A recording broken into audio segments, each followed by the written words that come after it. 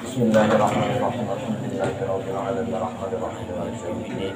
Iyyaka na'budu wa iyyaka nasta'in ihdinas siratal mustaqim siratal ladzina an'amta 'alaihim ghairil maghdubi 'alaihim waladdallin. Bismillahirrahmanirrahim. Qala al-mu'allif rahimahullahu ta'ala wa adama nafa'ana bi 'ulumihi fid darin amin ya rabbal alamin. Allahumma anfa'na bima 'allamtana wa 'allimna ma yanfa'una wa zidna 'ilman nafi'an bi rahmatika ya arhamar rahimin. Rabbi yassir lana wa la tu'assir 'alana ya karim. Sallallahu ala sayyidina Muhammadin wa ala alihi wasallam. Alhamdulillahi rabbil alamin. At-ta'imu syakiru bimanzilati shaimi sabiri. Iku At-ta'imu utawi wong kang dahar asyakiru kang bersyukur. At-ta'imu syakiru utawi wong kang dahar asyakiru kang bersyukur. Bimanzilati shaimi iku kalawan sepangkate wong kang puasa as-sabiri kang sabar. Rawahu Abu Hurairah. Ngariwayat tekening hadis sapa Imam Abu Hurairah. Dawuh Kanjeng Nabi, hadis riwayat Imam Abu Hurairah, at-ta'imu syakiru, orang yang makan bersyukur. Tiga ini kedaharan apa baik, makanan apa baik, bersyukur. Rezeki hari ini ia nikmati, ia syukur. Ucap terima kasih ning Gusti Allah. Milu ngeriung berkatan olihe apa baik, ora elok marah, ora elok ngedumel. Sidakom ngeriung bareng karo santri. Sing liyane oli pupu, oli dada mentok, barang sidakom oli tunggir. Didahar bareng wong bersyukur mah ora ngerasula, ora ngeluh, ora ya, oli mungkin ora. Dinikmati, dimakan, bersyukur. Ikut derajatnya sama dengan orang yang berpuasa sabar. Wong sing puasa sabar, ari mungkonon berarti ana wong puasa ora sabar, akeh. Ya, jam 10 wis petang melilit orang gelem meneng. Wis ngedaplok lambe dibuka didiaplokaken ning keramik. Aduh. Kerorone wong puasa ora sabar ngancem. Awas tunggu maghrib. Weteng sirah, tenang aja watir, beri cekal ditabok di weteng klok-klok. Tenang kok maghrib, rujakan pitung rupa. Iya pakai. Tenang, orang sabar. Puasa sabar itu ya dijalani di orang lapar kata wong puasa mah. Tapi ayo justru dengan laparnya itu menjadi nikmat indah. Rukuk weteng, alhamdulillah. Waktu buka, ciri wong puasa sabar. Waktu buka ya apa adanya. Alhamdulillah kan anak segala-gala duduk main raun ya. Buka bersama di musola sing harapan batur ya biarkan aja kita buka ya diinum rujak hitam tapi matanya balik mendeling ning batur. Sabar. Orang yang makan ia bersyukur, setelah makan alhamdulillah, sebelum makan pun ia bersyukur, menikmati apa yang ada di hadapan ya. Nikmati rezeki hari itu. Iki sederajat dengan orang yang puasa sabar. At-tahuru utawi sesuci syatrul iman, iku syarate iman. Walhamdulillahi lan utawi muji maring Allah tamlau iku ngebeki iya muji. Al-mizana ing timbangan amal. Wa subhanallahi walhamdulillah lan utawi subhanallah walhamdulillah tamlaani iku ngebeki karone ma bainas sama ing barang kang tetep ing dalam antarane langit. Ma bainas sama ing barang kang tetep ing dalam antarane langit wal ardi lan bumi. Wassalatu lan utawi salat nurun iku dadi cahaya, wassadaqatu lan utawi sedekah burhanun iku dadi tanda, wasabru lan utawi sabar diaun iku dadi pepadang, wal qur'anu lan utawi al-Qur'an, wal qur'anu lan utawi al-Qur'an hujjatun iku dadi hujjah laka kadue sira au alaika atawa ing atase sira. Kulun nasi utawi saban-saban manusia yaitu iku lunga esuk-esuk iya manusia Babaiun mangkaiku kang ngedol nafsahu ing dirine manusa. Pamuktikuha mangkang ngemerdekaaken iya manusa ing dirine. Au mubikuha atawa ngarusak iya manusa ing dirine. Rawahu Abu Malik Al-Asy'ari. Ngariwayataken ing hadis sapa Imam Abu Malik Al-Asy'ari. At-tahuru syatrul iman. Bersuci iku syarat pokok pondasi iman. Ana hadis lain mengatakan an-nazafatu minal iman. Kebersihan iku sebagian daripada iman. Wong sing beriman kudu gelem bersuci, baik suci secara zahir ataupun suci secara batin. Suci zahir badane suci saking najis sing ora dihampura, suci saking hadas gede saking hadas cilik. Suci batin ya berarti hatine gelem dibersihaken saking penyakit-penyakit sing ana ning ati. Membersihkan penyakit-penyakit hati. Ini penyakit hati ujub, penyakit hati sombong, itu penyakit hati. Dua banda disombongaken, dua ilmu disombongaken. Merasa apa sih? Merasa oleh diri nek itu sombong. Orang mengakui pemberian Allah itu sombong. Iku ayogi obong-obong dua motor gede sombong nih pondok kena motor gede. Duduk sombong iku marane gablek. Ya. Iya. Arane gablek. Arane duwe. Kita nebe sing usil. Orang duwe ngarani wong sing duwe sombong. Kita nih sing orang duwe berarti hati kita nih sing orang bersih. Sing sebut sombong mah duduk endek ya dipamer-pamer. Si panjul jadi motor ayogi. Woi, kita petang-tang, peteng-teng perapatan. Iku ada sombong, duduk dewek. Jadi siapa? Woi, Jul, motor siapa? Lo kereta. Nah, itu. Itu penyakit hati, pegawaian hati. Bersihkan ya. Ria, apa sih ria? Pengen dideleng uang, pengen dialem. Ibadah pengen dialem, sodako pengen dialem ning manusia. Melakukan amaliyah pengen dialem iku riya.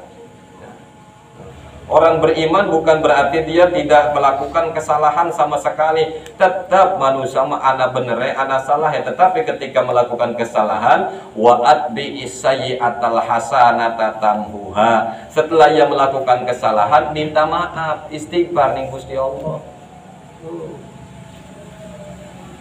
Orang baik bukan berarti dia tidak pernah melakukan keburukan, pernah melakukan keburukan.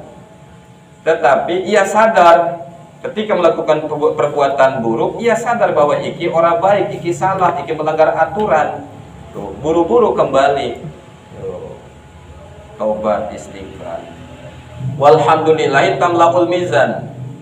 Muji ning Allah, ngalem ning Allah, ya, iku bakal ngabotaken ning timbangan amal kita. Berarti sing akeh muji ning Allah dalam situasi dan kondisi apapun, dalam hal apapun, perbanyak ucap alhamdulillah. Akeh muji ning Gusti Allah bakal nambahi timbangan amal kebaikan. Wa subhanallah walhamdulillah tamla'ani ma bainas sama'i wal ardh. Kalimat subhanallah dan alhamdulillah iku pahalane memenuhi langit dan bumi. Oh, ma bainas sama wal ardh, dari bumi sampai ke langit, wong sing baca subhanallah walhamdulillah iku kebek pahalane. Subhanallah alhamdulillah subhanallah, bahkan kita salat ana wiridan subhanallah 33, alhamdulillah 33, Allahu akbar 33.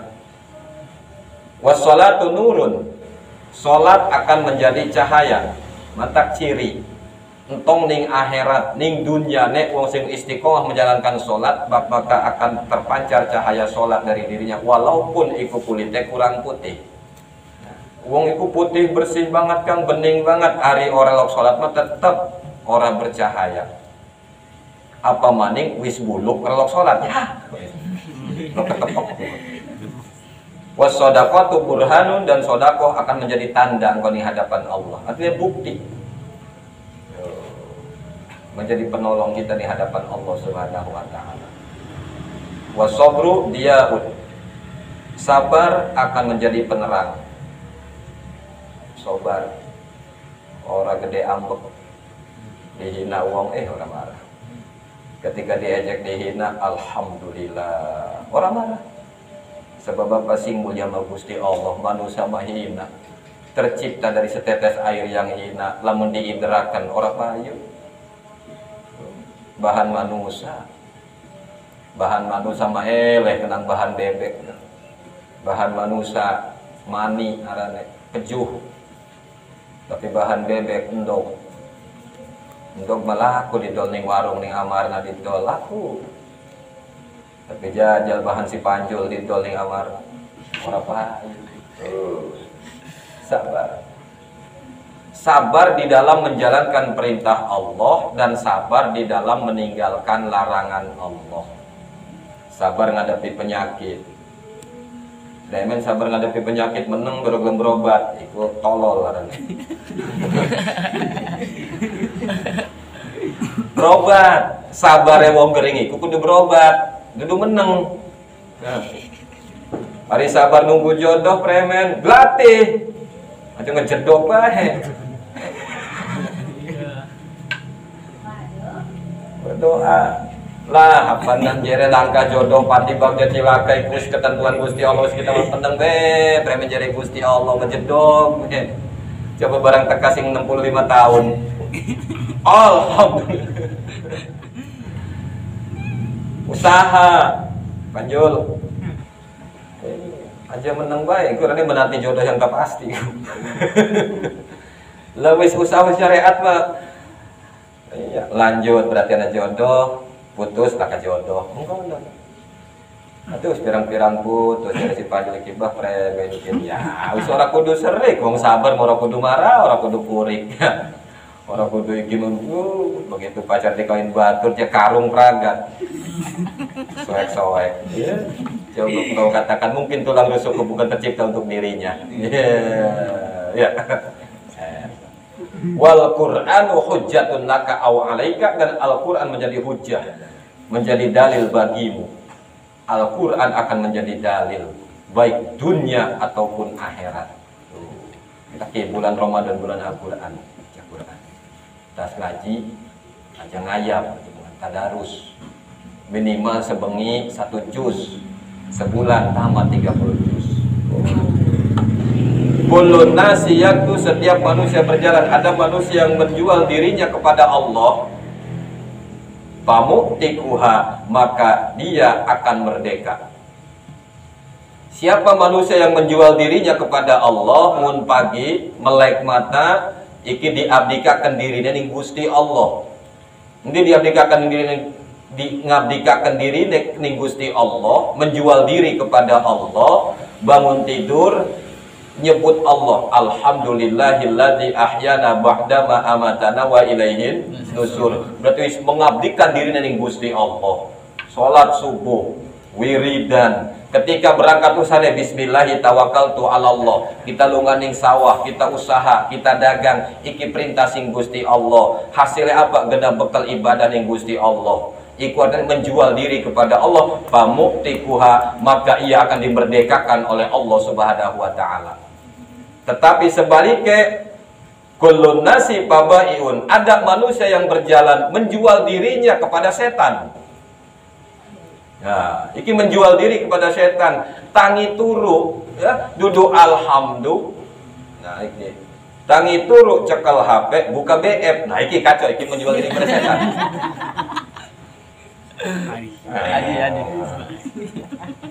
Wah, dalam kekenyinan. uripe tak mulai saking tangi turu, mulai melek mata sampai meremaning digenang maksiat. Pamu bikuha, maka ia akan hancur, bakal dirusak kenang Gusti Allah. Usahane nipu, lu nggak usaha tapi nipu.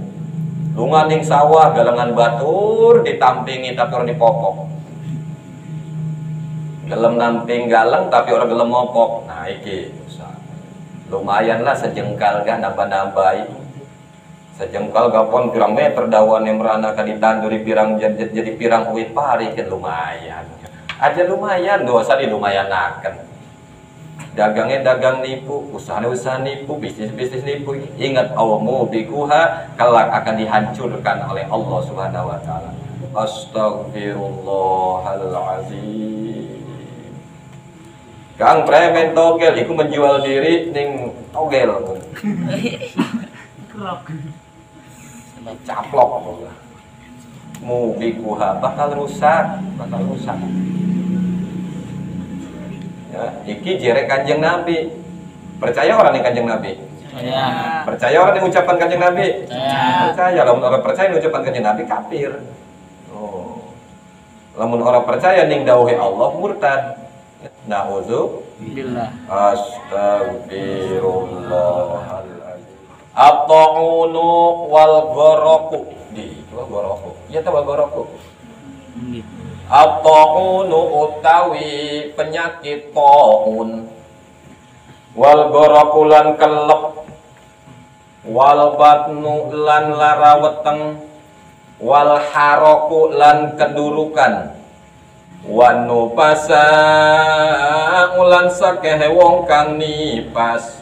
Syahadatun niku sakehe wong kang syahid li ummati kadue umat isun. Rawahu Sodwan bin Umayyah.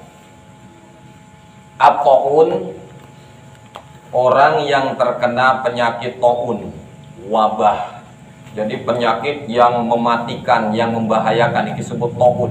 Akeh wong mati. Ana sing bari lunga klepek-klepek mati. Iki wong sing meninggal dunia terkena wabah. Virus ning negara itu. Iki matine syahid.